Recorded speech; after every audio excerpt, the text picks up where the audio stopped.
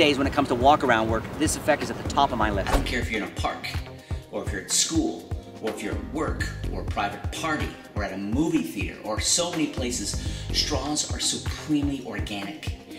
They're everywhere. With Imprisoned, you borrow a coin and have it initialed with an indelible marker. Then hand out a plastic drinking straw to be examined.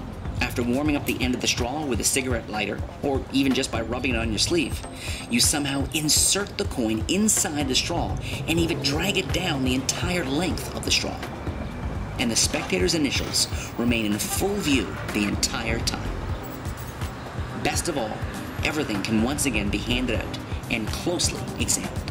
I've done this with pennies, I've done it with nickels, I've done it with dimes. So you can do it with smaller coins and it looks just fine and still pulls people in, still comes across as a close-up miracle. Your hands are shown empty all the time.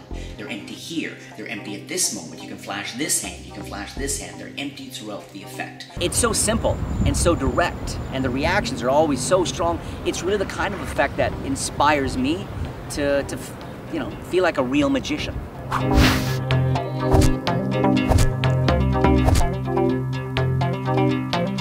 And as a very special bonus, I'm also going to share with you the complete details to my capper close-up transposition routine.